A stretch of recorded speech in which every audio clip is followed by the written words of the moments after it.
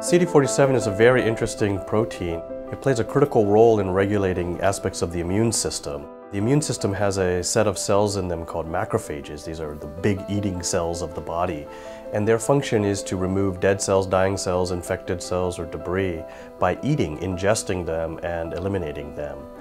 But of course, such a system has to be coordinated and regulated. It cannot act in a random way. And one of the mechanisms by which it's regulated is through CD47.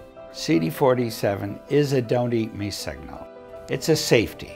All cancer cells get to the point that they turn it on because they can't escape the local regions that they're growing in.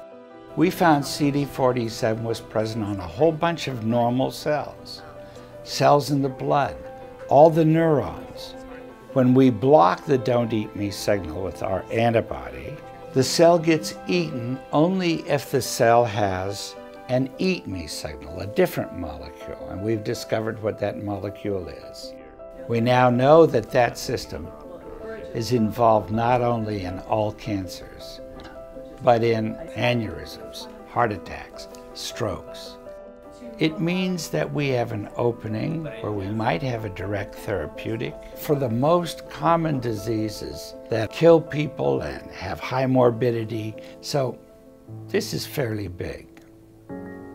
We were able to move the CD47 studies from basic science into first-in-human clinical trials here at Stanford through a number of unique avenues.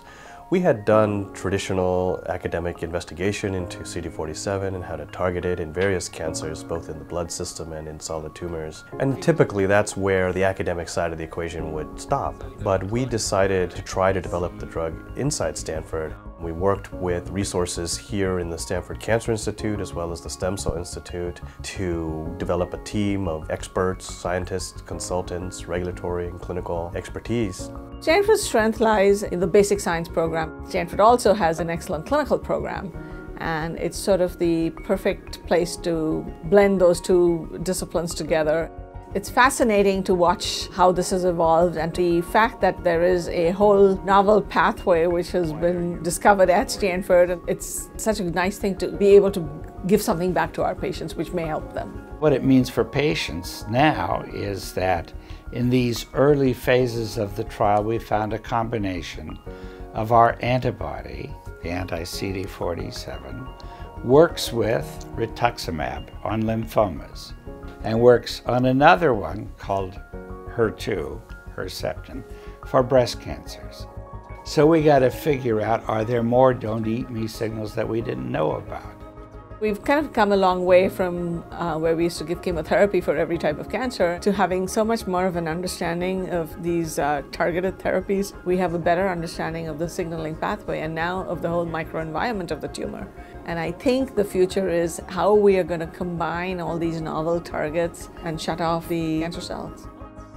All of the advances that are being made in the clinic, and in cancer, this is a time of great advance, probably the most exciting time in cancer history.